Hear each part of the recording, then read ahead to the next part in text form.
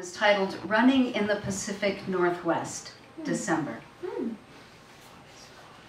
Light snow clings to black tarred street. On both sides of the road, white lawns, white open fields.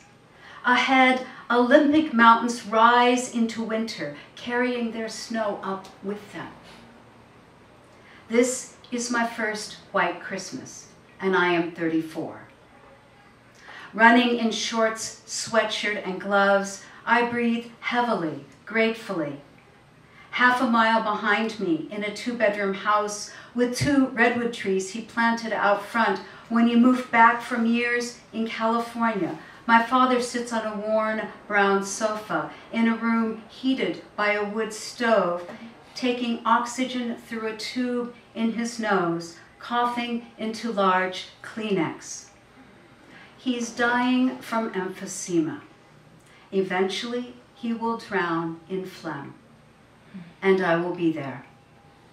He'll be propped up in a chrome and white sheeted hospital bed in the middle of June, and he won't have said a word to anyone for weeks. I will have arrived just 30 minutes before, held his hand since I walked into the linoleumed room. I won't ever know if he heard me say hello and it's all right. When he stops breathing and his hand falls slack in mine, I won't believe he's gone. It's so quiet.